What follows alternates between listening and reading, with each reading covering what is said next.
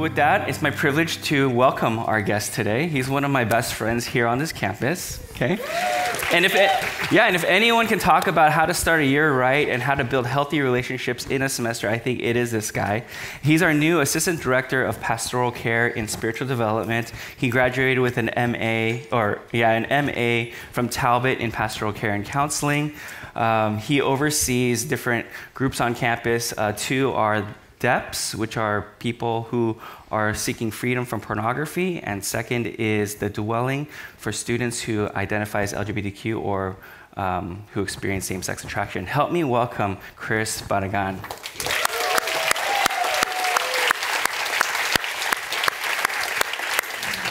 All right. Hey, so Chris, you now lead our pastoral care charge in spiritual development, and you've been doing this for the past few years. Now, what are some of the things that you've noticed from Biola students? One of the things there's a lot of things that stand out, but when we sit with a student for pastoral care, we go back and we will take notes about what we talked about with the student, just to keep record so that we can just journey well with the student, because we may see the student the next week or in a few months, but we take notes, and the themes that have continually come up have been a rise in anxiety and depression, just in some really, also in some really unhealthy habits. So a lot of pornography, a lot of unsafe sex practices, and so we've seen all of this kind of rise to the surface as students are trying to process their lives. And kind of underneath all of that has been loneliness. And so, there's all of these different things that are happening. But if I could try to capture a huge percentage of it, it would be that students feel really lonely. Yeah. So, I definitely think I feel what loneliness is. How would you define loneliness for us? So loneliness to me is an emotional state and a response, a reaction from our body. And so it'd be really easy to describe loneliness as like being separated from people. And there's some components of that, of the withness that's important. But I would say that loneliness is really like a response that our body has to this feeling of being alone. And so it's actually something that we should pay attention to in the same way that we would tend to a headache or, gosh, my knee really hurts. I wonder what's going on there. Yeah. Loneliness is something that it's a way of our body responding to something that's going on. Yeah, so it seems like it's there, and we kind of push through it, and we do different things. What are common ways that you've seen students cope with loneliness? Yeah, so as I mentioned, I think the things that come to mind immediately are substance abuse, engaging in unsafe sex practices,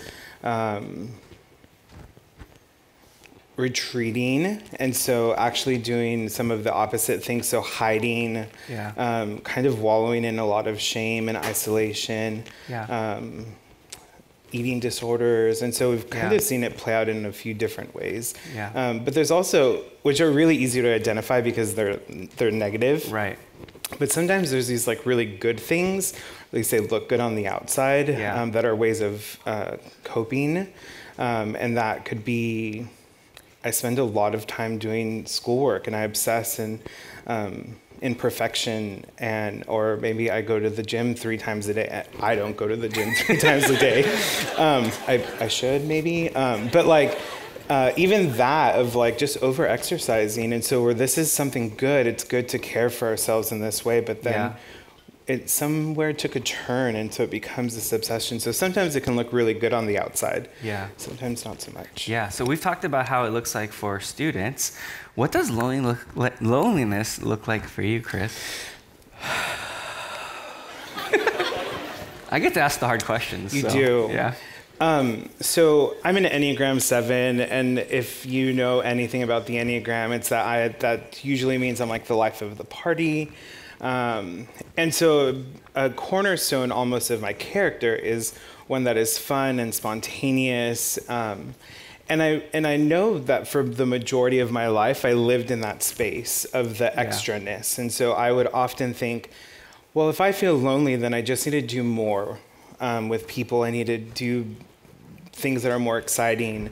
And really, I think I've felt lonely most of my life. And it's only until recently, probably in the last 3 or 4 years, that I have experienced a significant decrease in my loneliness. And that's because I have moved away from this personality that I thought I needed to be. And I've actually become more of myself. And the myself sometimes is fun, and we know this. Yeah. And then sometimes... Very fun. And sometimes it's just... I mean, I've literally done this to you. Mike, I'm having a... I don't know what's going on. Can I just have a hug? Which, as a grown man, and I heard the laugh, feels a little weird. But there are just some times when I'm like, something's going on, and I'm having a hard time identifying it.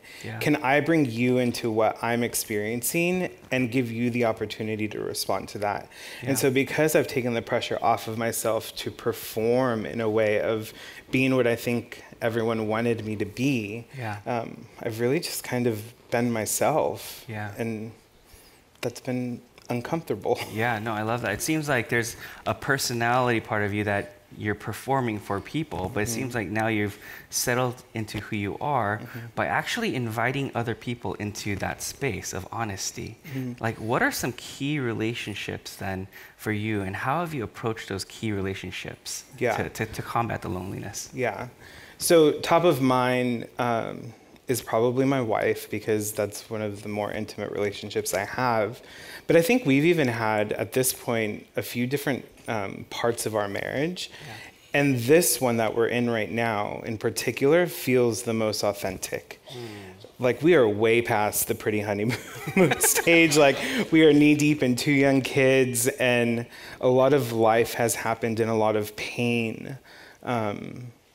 And like, now we're in this place where we're just kind of in it together. And so we're able to show up. And yeah, we miss each other sometimes, a lot of times, and that's real. But I think that relationship is one that I've clearly seen a trajectory in the last 12 years, right? So 12 years of life together. I mean, we've both changed. We're different people. And then I would say, even in relationship with close friends, you, my people, you know, you're out there, where I have invited them into parts of myself that I would have otherwise shut them out to. So even last week, I had a day where I just thought I was a terrible dad. And I called my friend, and I was like, look, I just need to say that I feel like a really bad dad right now. Can you just listen? And so then he was able to share, like, actually, I totally felt that last week, and I cried a lot. And I was like, you too? Like, you're the good dad. So like, even in that of like being less alone in the things that I feel, oh, surely this is only me. I'm the only person that feels like a bad dad today. And that's just not true. So I've seen it play out in relationships in a lot of different ways, even with my therapist. Like, we've entered into a lot more vulnerability and honesty. And so he has even said that I feel like a new client to him in some ways, because we've gotten through so many walls that I had put up, which is so weird, because I'm like, I'm paying you to like get through these walls.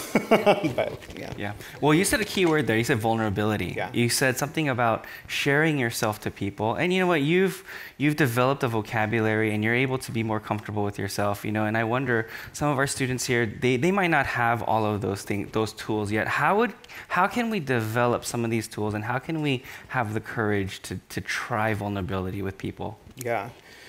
So I think it's important, one, to identify the need. And so whether or not you know it, loneliness is actually really, really dangerous to your body. There's lots of studies that have shown that being lonely actually increases the likelihood of being sick, like catching a common cold by like 3 times. When you're lonely, they show that there's micro awakenings in your sleep. And so you don't actually sleep through the night. You have these moments where you're kind of waking up that you're not even aware of. And it's because it's almost your body's way of saying you're not safe, you're not with someone, you're not connected to. And so I think identifying one, like this is a huge topic that you just need to be self-aware of, like the experience of loneliness. And then how to, well, that's the hard part, because you're right, language is important, but sometimes I don't feel like I've ever really had the right words. And so sometimes it's saying, hey, I don't really know what's going on right now, but I'm feeling disconnected or alone, or like I just feel like I'm in a funk, something's wrong. And connection happens when there's 2 parties that are both willing to engage with one another and be vulnerable with one another. And so it's not simply me just getting it out and then you going, it's okay, buddy, like you're going to be okay. Yeah. It's actually the response is important as well. And so it's this mutual sharing of vulnerability where connection is made, and connection is what directly combats the loneliness. Okay. Well, I think there's a lot to say here, but I think one thing is clear. Everyone feels some sort of loneliness. Everyone. It's not just a one-person thing, like I feel lonely, but other people don't, because Instagram is like this. Yep. So, with that, I'm going to say, we're going to call time out. We're going to invite our worship team to lead us in a song, and we're going to invite you guys to text in questions that we're going to answer. Chris, you ready for this? Okay. I think so. Here we go. Here's our first question, okay? What is the most helpful way to respond to a friend who has shared feelings of loneliness with you? Good question. We have found that loneliness isn't the lack of people, it's the lack of mutual vulnerability. And so the best way to respond is for you, the person who's receiving that, is to be vulnerable yourself to the other person. There's nothing to fix. This isn't a conversation about how do I fix your loneliness.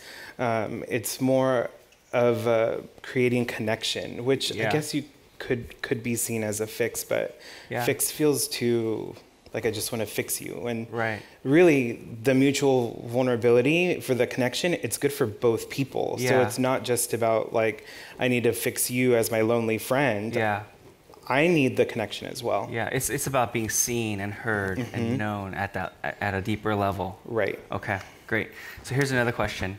In your work with the sexuality groups, okay, how do you see loneliness play out there? Yeah, people think that they're the only ones that are experiencing something.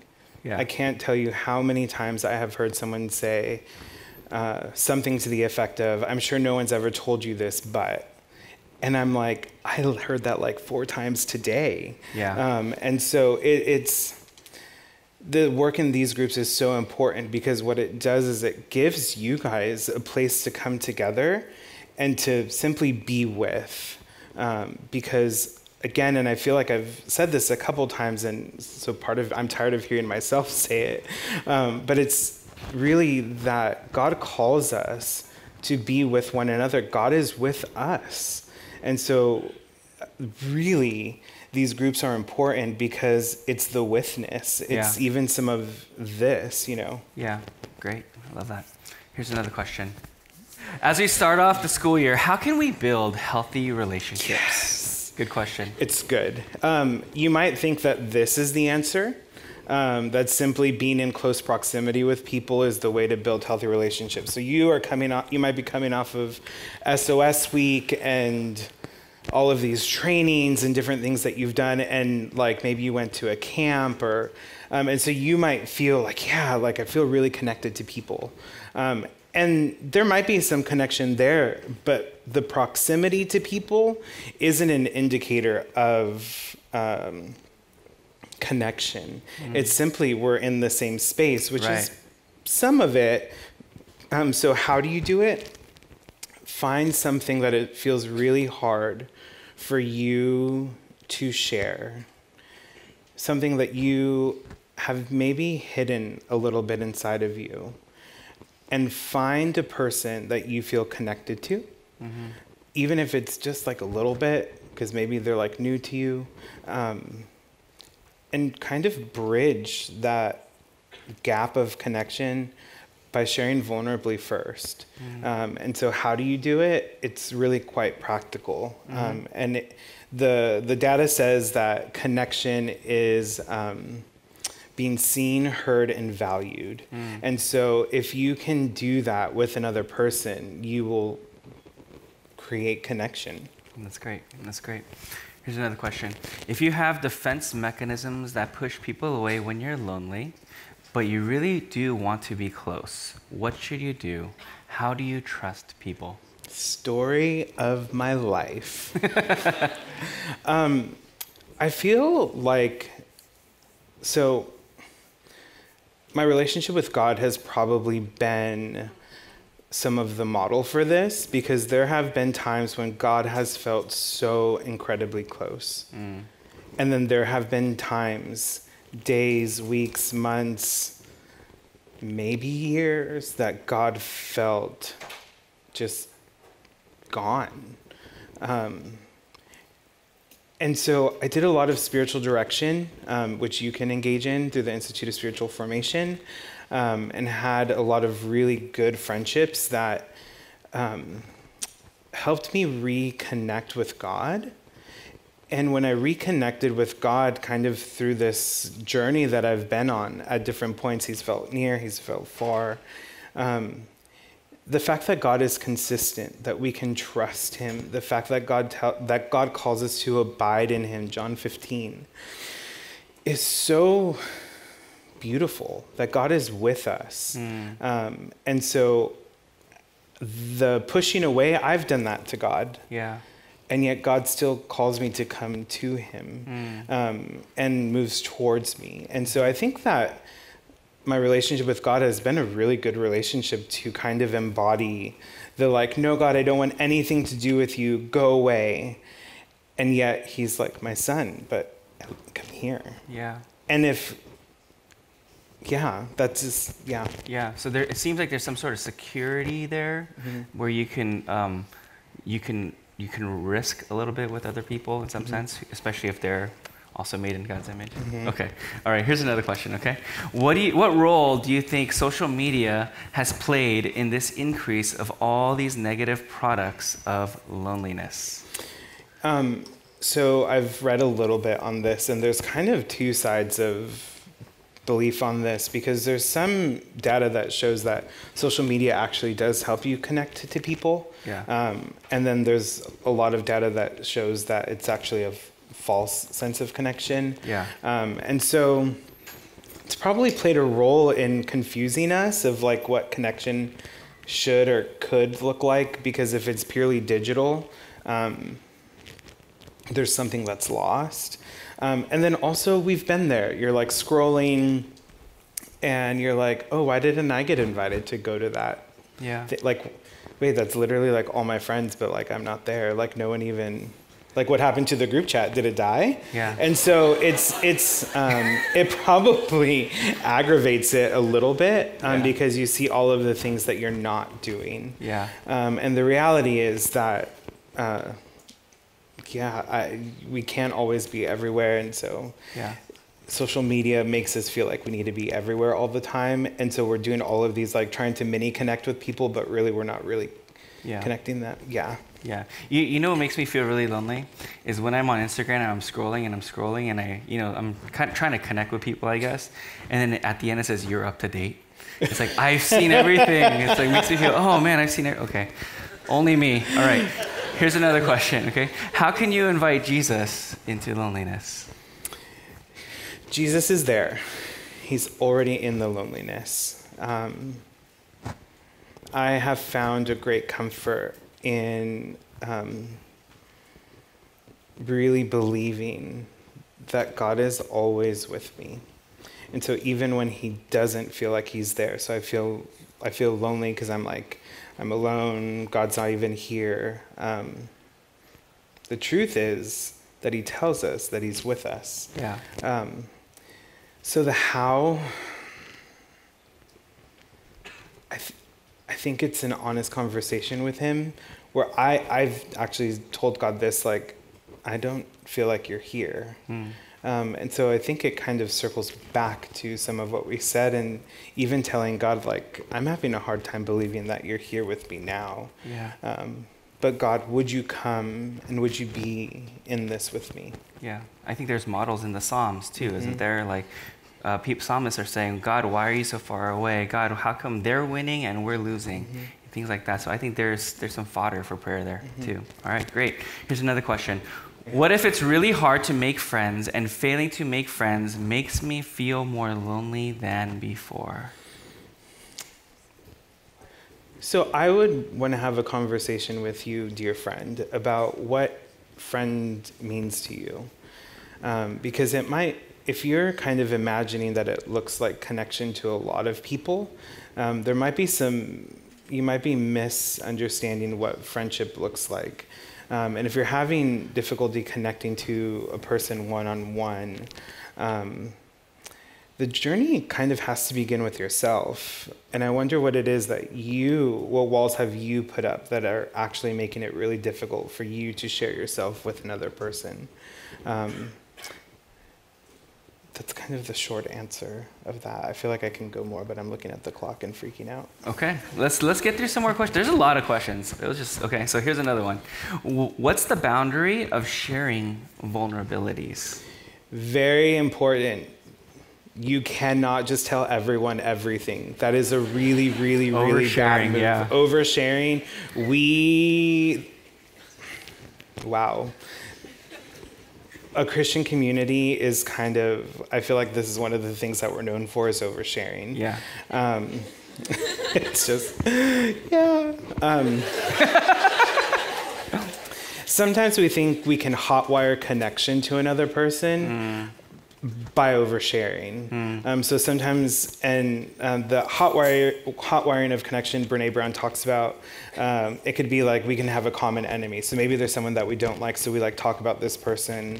And so suddenly that's the thing that connects us. But it could also just maybe me and kind of giving you everything and being like, okay, well, hurry, connect to this, because I was just really vulnerable. Yeah. So what are the boundaries? The boundaries are what feels safe for you to share with this person, and why are you sharing it? Are you sharing it because you want to win their affection, their admiration? Do you want them to like you, follow you on Instagram, like whatever?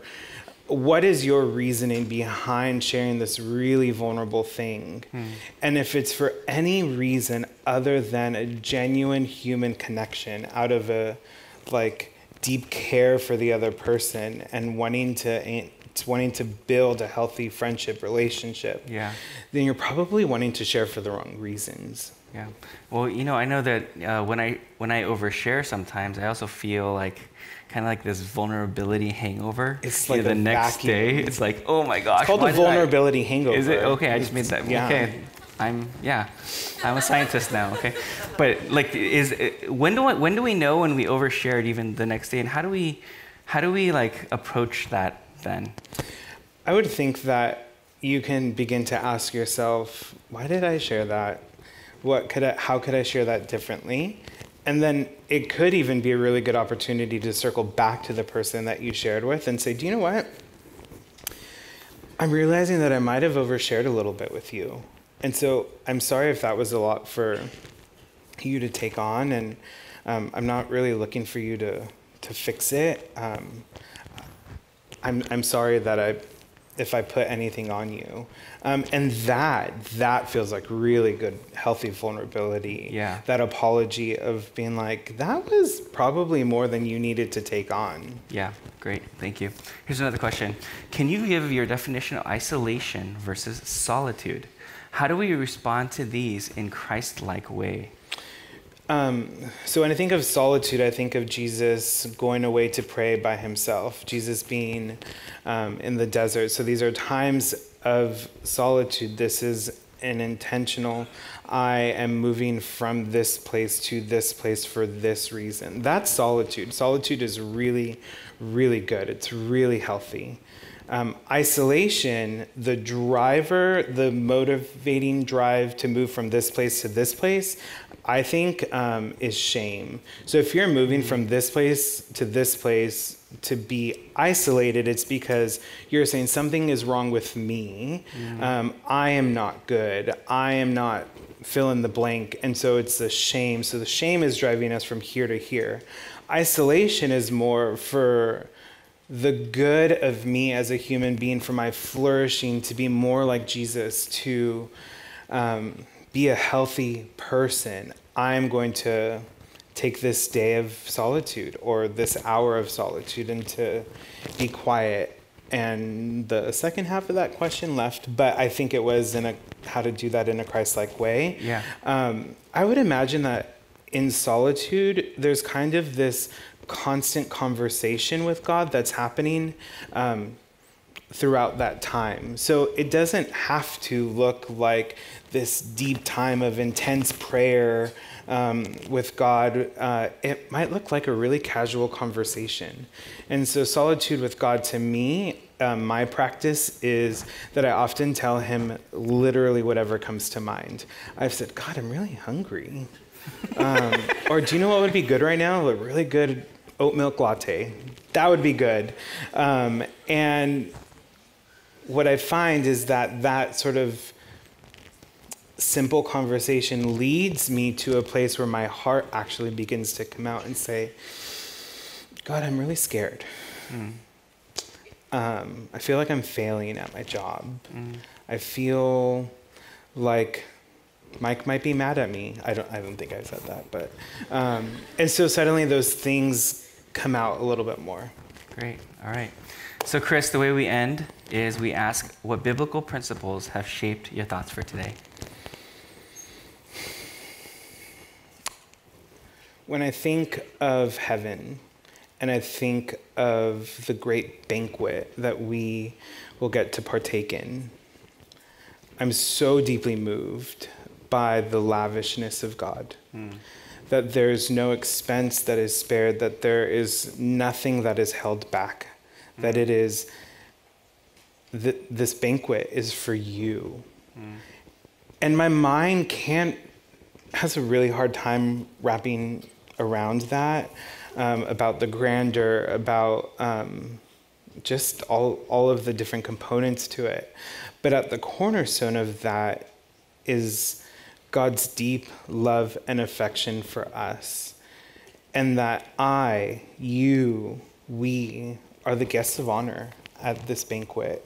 And that he would do this for us out of his deep love for us. And so that relationship kind of sets the bar.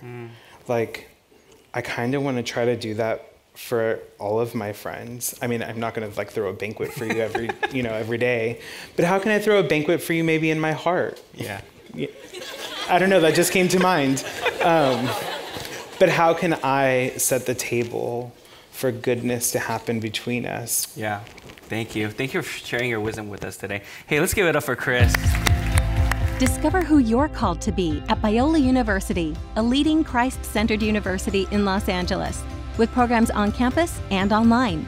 Subscribe for more of our videos and learn more at biola.edu.